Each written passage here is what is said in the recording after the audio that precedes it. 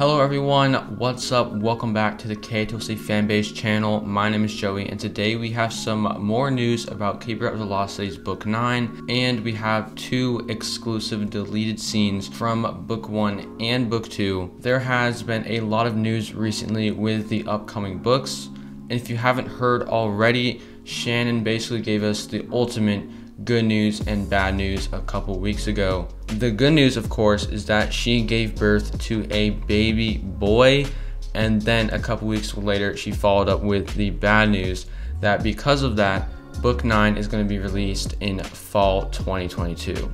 In that same post, she did confirm that Simon Kids and Shannon will be working to put together some incredible bonus things for her social media. It's been a couple weeks after that. Everybody's been asking us to make a video about these exclusive stuff that she posts on her Instagram, and so here I am. And we are going to be celebrating Keeper Summer from June 7th to September 1st. There will be a new KOTLC activity every Monday and a never before seen deleted scene every Thursday. So he said check back Monday, and here is the simple post for Monday. How and when did you discover Keeper of the Lost Cities? And my answer to this question is I was actually in 5th grade, and it was around the end of the year, and I saw one of my classmates reading Never Seen, I'm pretty sure. And I looked at the cover, it looked pretty interesting, so I decided to pick up book 1 from my local Barnes & Noble, I'm pretty sure. I read the first book, I really enjoyed the first book, and then I ordered the entire rest of the series on Amazon the day later. So that is how I discovered Keeper of the Lost Cities, and I have been hooked ever since. And let's move on to actually the first deleted scene. Alright, so here's the deleted scene. When Shannon writes a Keeper book, she ends up deleting scenes during the revision process. So today we're sharing the original prologue from the Keeper of the Lost Cities. So I'm pretty sure Troy's going to be leaving his thoughts after mine, and let's quickly read it right now. Deleted original prologue from Keeper of the Lost Cities. I wrote this scene because I wanted the beginning of Keeper of the Lost Cities to feel mysterious and ominous, but I decided it wouldn't work for readers to have more knowledge about Sophie's past than Sophie did. I made her character feel a bit annoying since it took her so long to catch up to everyone else. So I cut this and I made the series third person limited, meaning I only include a scene if Sophie is in it. Oh, and you may notice that a few of the details about Prentice's memory break may have changed since I wrote this prologue. Writing is rewriting. I'm rewriting again and again and again. Signed, Shannon. No match. The two words flash red across the screen like a taunt, tempting Quinlan to fling the palm-sized gadget off the rooftop and let it shatter into a million pieces below. Somehow he fought the urge, instead taking another slow, deep breath before pressing the final sequence of buttons. Please work, he begged the tiny screen as he ran his fingers across his sweat-streaked forehead. Talking to inanimate objects, a sure sign of desperation. A second later, the screen flashed with the words, unable to process. Quinlan clenched the blinking square in his fist like that would somehow make it cooperate. When it didn't help, he switched it off and shoved the gadget deep into the pocket of his cape and glanced up at the sky. Time to deliver the bad news. The night was just starting to fade into the deep blue glow of the early dawn, and one by one the stars were winking away. Alden would be here any minute. But as the seconds dragged by, Quinlan could only pace the length of the rooftop and wait. Back and forth, back and forth. A flash of light stopped him in his tracks, and a tall figure in a dark gray cape shimmered onto the rooftop next to him. I came as soon as I could. Alden apologized as he smoothed his dark wavy hair. His vibrant teal eyes shone even in the dim light. What did you find? Quinlan tried to force out the words. When they couldn't come, he reached into his pocket and retrieved the gadget, holding it out to Alden. See for yourself. Alden tapped the screen and a hologram appeared, the twisted double helix of a DNA strand glowing in the darkness. Well, this is a surprise, Alden whispered. A shadow of concern was painted across his handsome face. Have you shown this to anyone? Only you. Good, let's keep it that way. Quinlan nodded. You couldn't get anything else? Alden asked, still studying the hologram. I tried, Quinlan assured him, but Prentice's mind was particularly strong. I had to shatter his sanity in order to extract the one piece I recovered. Alden nodded gravely. Such a waste. He held out the hologram closer to his face, his eyes narrowing. I'm no expert on these, but this one looks strange, doesn't it? It's been altered somehow, Quinlan agreed. The system couldn't even process it. Frustration dripped off every word. Alden took a turn at pacing. I assumed there was no match. Quinlan laughed darkly. I ran it 5 times. Alden ran it a 6 to be sure. Well, at least we know it's a girl. They both fell silent, lost in their own thoughts. What do you think it means? Quinlan finally whispered into the darkness. I have no idea, Alden admitted. He touched the center of the screen and the hologram disappeared. But I need to find her. You really think you can? Quinlan asked. Where will you look? I'm not entirely sure, though I suppose if I wanted to hide a child, there's one place I would be fairly certain no one would search. Quinlan sucked in a breath. You don't mean... Alden nodded. It seems like the best place to start. But there are so many of them, and she could be anywhere. It won't be easy, Alden agreed. I'll probably have to wait until her abilities develop before I can truly identify her. That will take years, Quinlan warned. I know, well, I'll have to be patient. Quinlan looked away. The poor child. A rueful smile spread across Alden's lips. Oh, they're not all bad. Still, to be raised by humans. Quinlan cringed just saying the word. Alden's teal eyes twinkled mysteriously as he pulled a pathfinder from his pocket and held the crystal out into the first rays of dawn. A single beam of light was refracted toward the ground. Who knows, maybe it will be good for her, he said mostly to himself, before glancing at Quinlan. I'll let you know when I find her. Don't you mean if you find her? Quinlan couldn't help asking. Alden shook his head. Oh, I will find her. I just don't know what we'll do with her once I do. He gave a half bow and stepped into the beam of light from his wand. His body glittered for a second, and then he vanished. So that was the first deleted scene that we have got so far. I really enjoyed this prologue, and I feel like it might have done a better job if she just executed it differently, because I know what she said was right. She said she wanted the beginning to feel mysterious and stuff, but it didn't work because we would know too much already about Sophie. And I guess this is true because, like, reading back on this after I finished the series multiple times, it does look really good. But if I was reading this series for a first time, it might just feel overwhelming.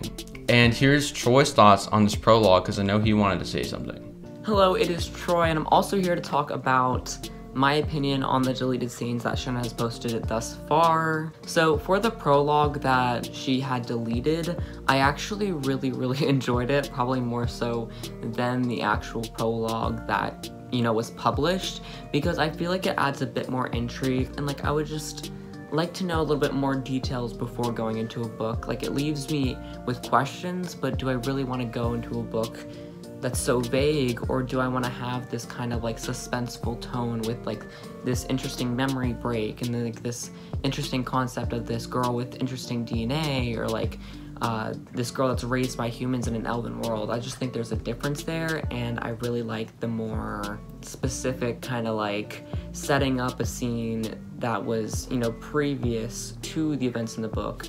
The prologue that she did publish worked, but overall my opinion is that the one that she did not publish was better. Alright, the next post in Keeper Summer is what moment in the series made you laugh the loudest? And personally for me, there are so many moments in the series that actually did make me laugh out loud. But I definitely have to go with either when Fitz got stuck in a chandelier or when Keith was trying the EL fudges for the first time, because those were actually really funny. And then the last thing that we have for today is a deleted scene from Exile. This is from the Orange Flare sequence in Exile, and I actually have not read this one yet, so this is going to be my first time reading, first time reacting, and I'm super excited. Alright, deleted scene from Exile. This scene used to be a part of the Orange Flare sequence, and it was a moment I created to show that something might be wrong with Sophie's abilities. But I realized after I wrote it that I didn't really sell the idea that she was malfunctioning. If anything, it made her seem even stronger, so I cut it out. And I considered including this skill in a later Keeper book, but I decided it was too confusing trying to differentiate it from other things Telepath could and couldn't do. So I dropped the idea from the series entirely. Signed, Shannon. Biana yelped and jumped out of her seat. "Don't do that," she screamed, flinging a cookie at Fitz's head. "Did I miss something?" Sophie asked. "Yeah, Biana's afraid of the dark," Fitz told her. "More like my brother loves torturing me with his evil mind games," Biana corrected. "Actually, it's a highly developed skill," Fitz explained with a smug grin. "I bet even Sophie can't do it." His eyes narrowed and Biana screamed again. Even Keith jumped, though he tried to cover it with a cough. Sophie frowned. "I don't get it." "You didn't see the giant shadow wolf that just attacked us?" Biana asked before screaming again. "There, right there, you really don't see that?" She pointed to the fire, but all Sophie saw were the dancing rainbow-colored flames. "Okay, you guys are starting to freak me out," Sophie admitted. "What's going on?" "He's impelling," Alan explained as he joined them by the fire. "That's what we call it when a telepath pushes a shadow of a thought into someone else's mind to make them see something that isn't there. It's mostly a novelty, a bit of a gray area when it comes to the rules of telepathy. But it appears your unique blocking protects you." "But that doesn't make any sense," Fitz argued, narrowing his eyes yet again and making everyone except Sophie flinch. "I can transmit to her now. Shouldn't I be able to impel?" "Impelling reaches a different part of the brain," Alden reminded him, "and your connection to Sophie is limited. You can't even read her thoughts, only make her hear yours." Keith laughed. "Foster loves keeping her sense of mystery." Fitz frowned and Biana screamed again, clinging to Alden's arm. "Dad, tell him to knock it off." "I think that's enough of impelling for one night, son. Though I wonder..." Alden turned to Sophie. "Would you like to give it a try? All you have to do is concentrate on a thought and push it toward us without opening your mind to ours." "I guess," Sophie mumbled, not loving the way everyone was staring at her. She felt too frazzled to come up with anything original, so she copied Fitz's idea and imagined a shadow wolf with hackles raised and fangs bared. When she could picture every strand of its bristled fur, she narrowed her eyes and shoved the thought toward her friends. "What the?" Keith shouted, covering his ears as Alden ducked and Biana and Fitz screamed. Sophie cleared the image from her head and everyone slowly straightened, blinking at her with wide, haunted eyes. "Did you open your mind to ours?" Alden asked. Sophie shook her head. "Why?" "That was no shadow," Keith mumbled, looking paler than she had ever seen him. "That was a full-color, 20-foot monster. I swear I could even smell the dog breath." "Me too," Fitz said quietly, and I could hear it snarling. "It was too real," Biana whispered, hugging her dad and glancing around her like she expected the wolf to emerge from the shadows any second. "I'm sorry, I didn't mean..." Sophie fumbled for her home crystal. "Wait," Alden said as she held her pendant into the firelight. "You don't have to leave, you didn't do anything wrong." "I nearly gave you guys a panic attack." "Yeah, you did," Fitz said, trying to smile but not pulling it off. "I almost peed my pants," Keith added. Humiliation burned in Sophie's eyes. "Why did she always mess everything up?" "Your mind is stronger than we're used to, that's all," Alden assured her. "Well, that's still a problem," Sophie replied. She didn't know her own strength. And if she couldn't understand herself, who could? "It's really okay, Sophie," Alden insisted. "Please stay." She tried to stand a little taller as she shook her head. "Honestly, I have a headache now, and I'm sure Adeline's waiting for me. Thank you so much for dinner and the orange flare. I'll see you guys at the opening ceremonies, right?" She asked Fitz, Keith, and Biana. They nodded, and everyone tried to smile as Sophie let the warm light whisk her away. But Sophie would never forget the look on their pale faces. Fear. Maybe even terror. Like she was the monster. And Sophie had a horrible feeling that they might be right. Okay, so I kind of liked it, but I didn't really think it fit. Like she said, it was going to be part of the orange flare when everyone was like having fun and stuff. And Shannon said that she wanted to show that something might be wrong, but what it was true, like what she said, that it makes her seem really strong, that she could really impel, like really powerfully. I'm gonna be honest, I'm really glad she removed that like ability of a telepath where they can impel things. I don't know, it just doesn't fit at all. That's all I have to say about that. Now, my opinion on the second deleted scene that she posted with Exile, I think that she did make a good call with that one because it was just really wacky. It didn't really feel like it was even within the elven world. I felt like this kind of ability to make people see things it should just be a separate ability, or it's just too powerful. I feel like it just should not be something that any telepath can do, even if it is rare. I felt like it was a little bit unrealistic, and I'm glad she kind of cut it out because it also was just kind of wacky. Like, why would they ever need to have that? And I feel like it would be just, again, like too out of place within the series. Shannon tries to make Sophie a little bit too weird at times. Like, it feels like she always tries to have so much malfunctioning going on with Sophie, and at a point it just gets too much. So I'm glad that she kind of realized that she needs to kind of draw back a little bit. So yeah. I'm recording this video on a Sunday, so that is unfortunately the end of all the deleted scenes and Keeper Summer posts that I have right now. But whenever we get another batch of them, I will for sure make another video about that.